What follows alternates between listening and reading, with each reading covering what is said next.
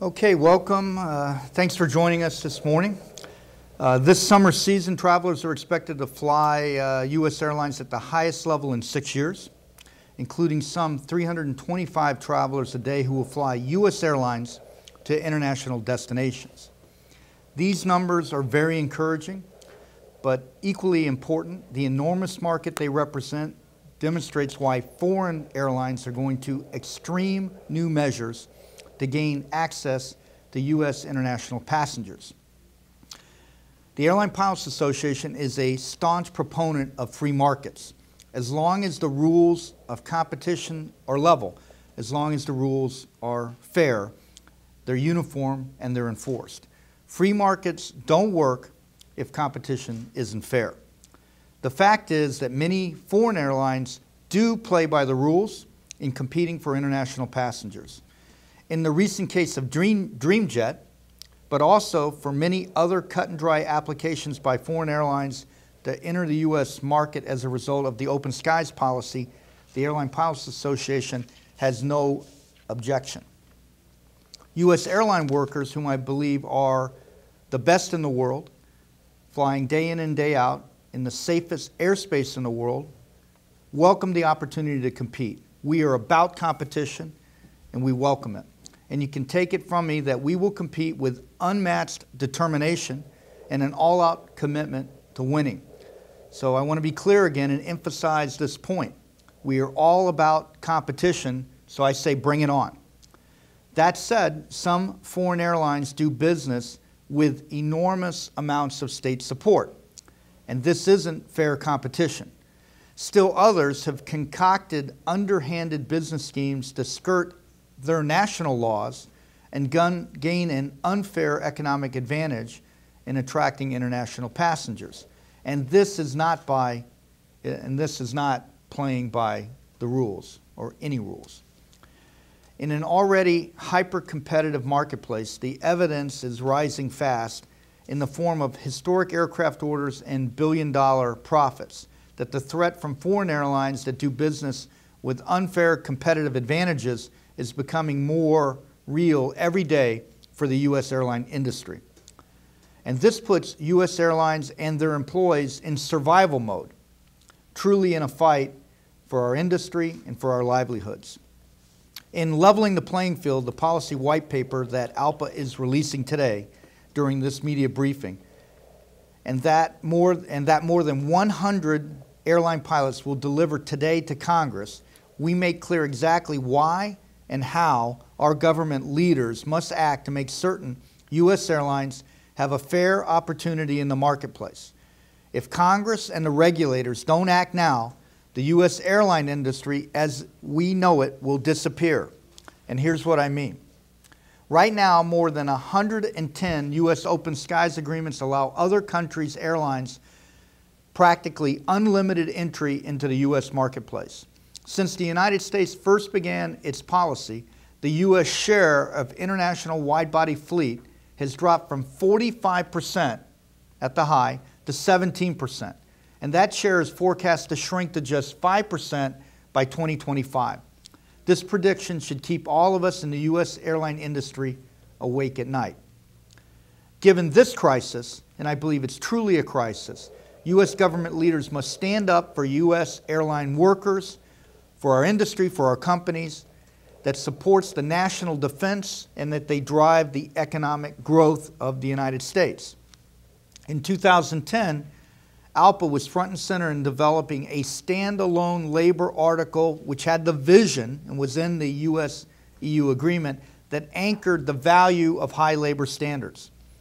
The recent Norwegian Air International business scheme to avoid Norwegian labor laws by moving its long-haul operations to Ireland, where they don't fly, shows just how urgent it is for the U.S. government to strictly apply this labor article.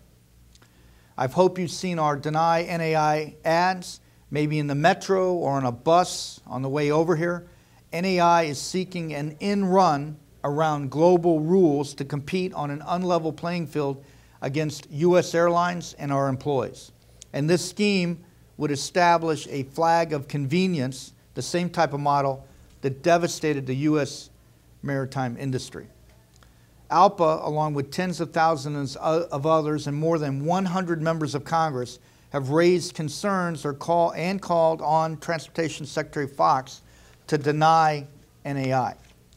While rejecting NAI's foreign air carrier permit application is imperative, it's clear that the United States must make permanent policy corrections to prevent any similar attempt to tilt the playing field against U.S. airlines in the future. U.S. leaders must scrutinize key existing and future open skies agreements to be certain they advance the value of high labor standards and safeguard U.S. airlines' ability to compete. U.S. government policy must identify unfair state-created competitive advantages and account for state support of foreign airlines to ensure U.S. airlines and their workers have a fair shot at winning international passenger business. Finally, let me take this opportunity to once again state ALPA's unequivocal position that no pilot shortage exists today. The shortage is of jobs that offered qualified pilots competitive wages and benefits and a solid career. I'm deeply troubled that some U.S. airlines are attempting to use this contrived pilot shortage as an excuse to roll back the safety gains realized with the new pilot fatigue rule and first officer qualification requirements. The fact is that these new safety requirements were developed with input from industry, labor, and government, all at the table together. And the Regional Airline Association was the co-chair of the First Officer Qualifications Aviation Rulemaking Committee, and the airlines have had years to prepare for their implementation. Today, the Airline Pilots Association is stronger than ever. With the welcome addition of JetBlue flight crews to our ranks, we're getting even stronger in 2014. The strength of our union is rivaled only by the strength of our resolve to fight these unfair practices and to capitalize on the opportunity presented by a fair marketplace. I'm pleased to be joined today by three ALPA pilots representing the mainline, the regional, and the cargo sectors of the U.S. airline industry, each of whom will talk about other U.S. government action needed to level the playing field. Take me at my word when I tell you that every U.S. airline flight crew member, regardless of the type of aircraft that they fly or whether they carry cargo or passengers, is in this fight.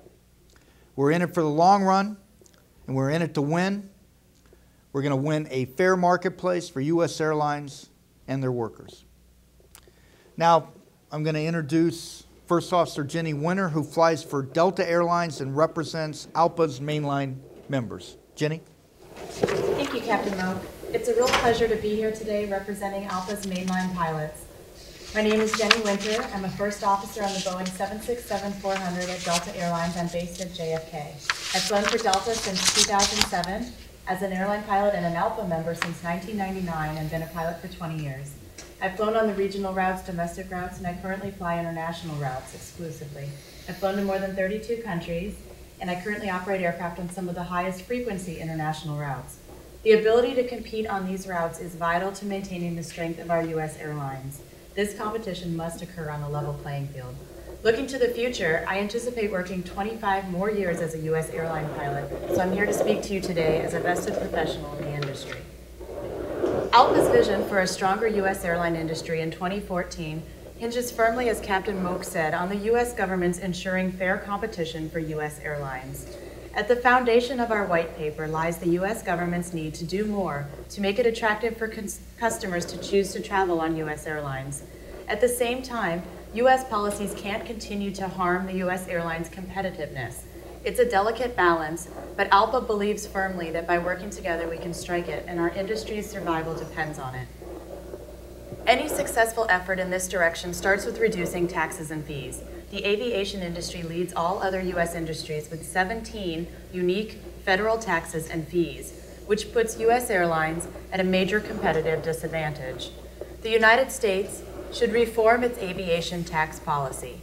As part of this effort, the DOT should immediately conduct an independent evaluation of the federal aviation tax burden on passengers and on U.S. airlines. Similarly, the DOT should not issue new consumer regulations except those concerning safety until it reviews existing protections, has its findings independently reviewed, and surveys airlines about the cost of compliance. Flyers should also know what they're paying for when they buy a ticket as part of an improved customer experience. ALPA backs the Transparent Airfare Act of 2013, which would restore transparency and allow federal taxes and fees to be shown in the ticket price. To this point, the proposed rule released by DOT on May 21st sounds consumer-focused, but it may actually lead to less transparency, increased airfares, and threaten U.S. aviation jobs. Long lines and the loss of privacy tarnish the travel experience for U.S. airline passengers. The United States must restore the luster if we are to keep our customers and attract new ones in this hyper-competitive marketplace. Our government should reinforce its investment in risk-based screening, such as known crew member, pre-check, global entry, and the U.S. Customs and Border Protection Trusted Traveler Program. All use federal security resources wisely and improve the experience. While ALPA supports the U.S. Customs pre-clearance program as one action to cut long lines here at home, these facilities should benefit U.S. passengers and U.S. airlines, not hand an unfair advantage to foreign airlines. This is clearly not the case with the pre-clearance facility in Abu Dhabi, an airport to which no U.S. airline flies. The government must reform its CBP policies to ensure that pre-clearance operations do not have unintended economic effects on U.S. airlines and jobs, and that all U.S. airport clearance facilities are adequately staffed. As mainline pilots, we've invested our careers in our carriers. We are fierce competitors. We want the U.S. government to give us a fair economic fight so that we can build a future in which our U.S. airlines shine. Now it's my pleasure to introduce Captain Mark Harrison, who flies internationally and is a member of FedEx Express Pilot Group. Thank you, Jenny. I'm Captain Mark Harrison, and for 25 years, I've been a pilot for FedEx. I currently fly the Airbus A300. One level of safety and security. It's a motto we've been celebrating for more than 20 years. And while the concern and the concept have been at ALPA's core since our union's beginnings, in 2014, we are doing more than ever to drive our industry in that direction. Today, with the release of ALPA's Leveling the Playing Field for U.S. airlines and their employees, ALPA delivers to Congress once again our call for lawmakers to direct the FAA to amend FAR 117 and to work with the cargo industry to include pilots like myself under the same fatigue standards as the passenger airlines. The National Transportation Safety Board's recent investigative hearing into the tragic all-cargo aircraft accident that occurred during approach to Birmingham Shuttlesworth International Airport in 2013 highlights that pilot fatigue remains a safety factor in the all-cargo airline industry. Our union resoundingly supports Safe Skies, the Safe Skies Act, which has been reintroduced in this Congress and would achieve ALPA's goal of applying pilot fatigue rules to all pilots who fly cargo, thus propelling our industry a critical step closer toward realizing one level of safety. As well, ALPA is urging the United States to seek a new international standard for flight and duty times that will enhance aviation safety around the globe and level the playing field for all U.S. airlines that compete globally, regardless of whether their primary source of revenue is the carriage of passengers or cargo. Along the same international safety theme, as an ALPA member who flies cargo as opposed to passengers, I am keenly aware of the serious danger posed by the unsafe shipment by air of lithium batteries. The United States must adopt more stringent regulations regarding the shipment of lithium batteries by air and harmonize them with the current ICAO standards and recommendations. Finally, on the subject of safety, airline pilots and indeed cargo shippers and passengers alike are looking toward the U.S. government to invest and more fully engage in the implementation of NextGen. By securing consistent, long-term NextGen funding, promoting cooperation among international partners, and involving stakeholders in establishing standards and minimum levels of equipage, our country can promote greater safety and efficiency in the U.S. national airspace system. And on a final note, I would like to underscore the urgent need to make certain U.S. carriers can fairly compete internationally. While passenger airlines are on the front lines right now, foreign airlines are also leveraging their home country's commitment to their success and enjoying wholesale economic and policy support while they build their air cargo routes, their freighter fleets, and their air cargo infrastructure. Cargo pilots are equally single-minded in our resolve to see the U.S. airline industry thrive in the global marketplace and to protect American jobs. And now it's my pleasure to introduce Captain Brendan Cantwell, an ALPA member who flies for Air Wisconsin. Thank you, Mark. I'm Brendan Cantwell, pilot for Air Wisconsin and ALPA member since 2006. As a pilot for a regional airline flying to domestic and short-haul international destinations, it is clear to me that the U.S. airline industry is being placed at a severe competitive disadvantage by its own government. It is time for our nation to level the playing field and give U.S. carriers a fair opportunity to compete, which will help us maintain the U.S. aviation industry as the model for the world. Today's surprising reality is that foreign airlines have an unfair economic edge in the marketplace. This advantage could have a direct effect on the regional flying I do, as the majority of the passengers I fly are connecting to our partner airlines' long-haul international destinations. When mainline carriers are unable to compete on international routes due to unfair competition, they are forced to reduce service not only to international destinations, but also on domestic routes, impacting regional carriers like mine. Make no mistake, every segment of our profession is affected. Whether the unfair economic edge is not available to U.S. airlines as an export-import bank financing or simply impossible to obtain under current U.S. policy, the economic danger is real for U.S. airlines of every size. The U.S. Export-Import Bank allows foreign airlines to buy new U.S. manufactured airplanes with below-market financing rates subsidized by U.S. taxpayers. These foreign airlines, often subsidized by some of the world's wealthiest countries, then turn around and use those airplanes to compete against U.S. airlines, which are not eligible for Ex-Im Bank financing. Considering that hundreds of bank-financed wide-body aircraft are being used by foreign airlines on routes that are, have been, and could be served by U.S. airlines, it is no surprise that our airlines have been forced to withdraw from or not enter those markets. This clearly affects the jobs of U.S. pilots who fly international long-haul, but the trickle-down effect will also jeopardize the jobs of regional pilots, not to mention the multitude of U.S. workers who support our airlines. To safeguard the U.S. airline industry and all the jobs it provides, and as directed by Congress, the administration should immediately negotiate with the 4 European countries with export credit agencies supporting Airbus wide-body aircraft sales to eliminate export credit agency financing of all wide-body aircraft.